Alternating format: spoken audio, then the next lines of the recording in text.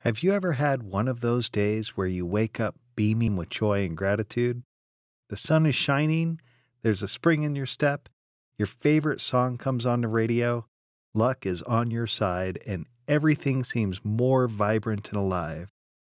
That's the indescribable feeling where everything is right in the world and life just can't get any better. Now, have you ever woken up with that sinking feeling in your stomach? You feel uninspired and unmotivated, and even getting out of bed feels like a monumental task. You stub your toe, spill your coffee, bad news seems to come at you from all angles, and the world feels like a cold, gray, lonely place.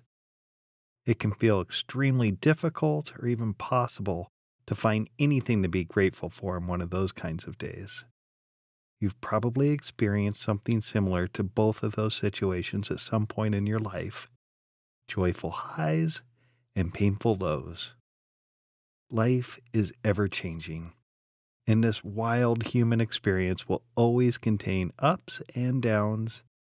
But the ideas in this 21-day practice are going to help you move more gracefully through your life with increased joy, happiness, and appreciation for what is, regardless of what is going on in the outside world.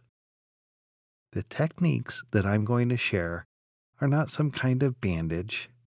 They're not designed to distract you, encourage you to ignore your situation, or wish things were better. My approach is quite the opposite. It provides a way for you to honestly look at all parts of your life, create mindfulness, and offer genuine gratitude for your experiences.